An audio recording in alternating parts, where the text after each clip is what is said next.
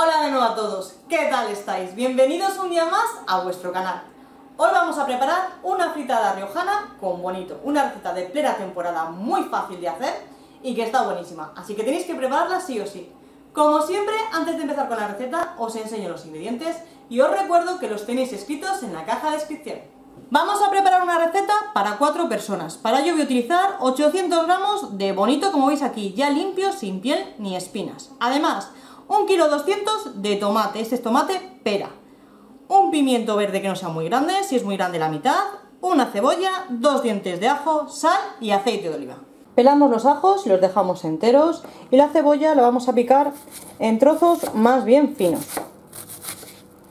El pimiento, al igual que la cebolla, vamos a cortarlo también en trozos finos.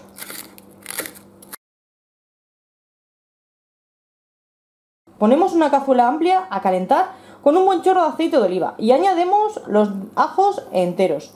Vamos a dejar que se doren. Una vez que están dorados y antes de que se quemen, para que no amarguen, los retiramos.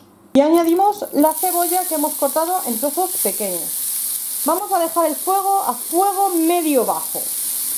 Vamos a añadir una pizca de sal y vamos a dejar hasta que la cebolla esté muy blandita. Además, vamos a taparlo para que se haga con sus propios jugos. Mientras nos hace la cebolla, que va a tardar un ratito, nos ponemos a picar el tomate. Como veis, yo voy a dejarlo entero, con piel, pero si queréis podéis pelarlo. Lo cortamos a la mitad y así vamos a cortarlo en trozos más grandes que la cebolla, como lo que veis aquí.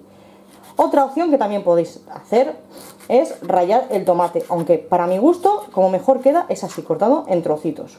Después de unos 5 minutos aproximadamente, cuando la cebolla empieza a estar transparente, como veis aquí, añadimos el pimiento.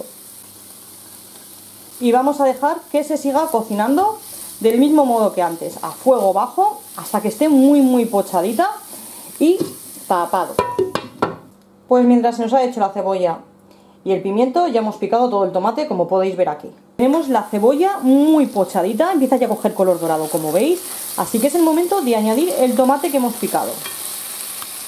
Añadimos todo, vamos a añadirle sal, mezclamos el conjunto y vamos a dejar que se siga cocinando tapadito durante unos 20 o 25 minutos, todo a fuego bajo. El tiempo va a ser aproximado, vais a ver que se va a formar pues una salsa buenísima. Ya solamente así huele de maravilla.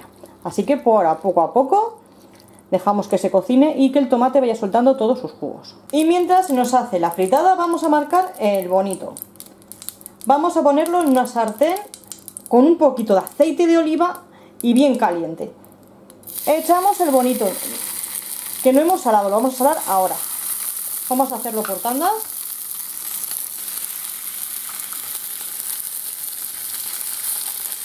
Ahora le añadimos una pizca de sal. Vamos a dejar como 2 minutos por un lado y otros 2 minutos por el otro. Después de los 2 minutos le damos la vuelta, añadimos sal a esta parte e igual que antes 2 minutitos y retiramos. Después de 25 minutos, fijaros qué pinta tiene ya la fritada. La tenemos a puntito, hay que probar, ¿vale? Yo la he probado y está un poco sosa, así que voy a añadirle una pizca de sal. Y no está nada ácida. Si pocháis muy bien la cebolla y el pimiento, no tiene por qué resultar una fritada ácida. En cualquier caso, si lo probáis y veis que está ácida, podéis añadirle un poquito de azúcar para rectificar. Ya tenemos la fritada. Ahora vamos a incorporar el bonito que teníamos marcado en la fritada. Así, lo colocamos.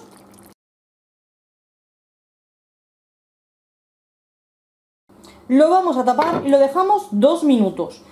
El tiempo justo para que se haga el bonito, pero que quede jugoso. Si os gusta muy hecho, tendríais que dejarlo más tiempo. Pero para que quede perfecto, 2 minutos y retiramos del fuego.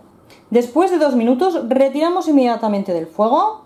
Fijaros, y vamos a dejar que repose así unos 5 minutos más. Después del reposo, ya tenemos listo este bonito con fritada. Fijaros qué pintaza. Como siempre, espero que os haya gustado esta receta. Si es así, os animo a que me dejéis un like y a que compartáis. Y aquellos que todavía no estáis suscritos, animaros a suscribiros para ver un montón de recetas más. Ya sabéis que nos vemos dentro de muy poquito con otra nueva receta. ¡Chao!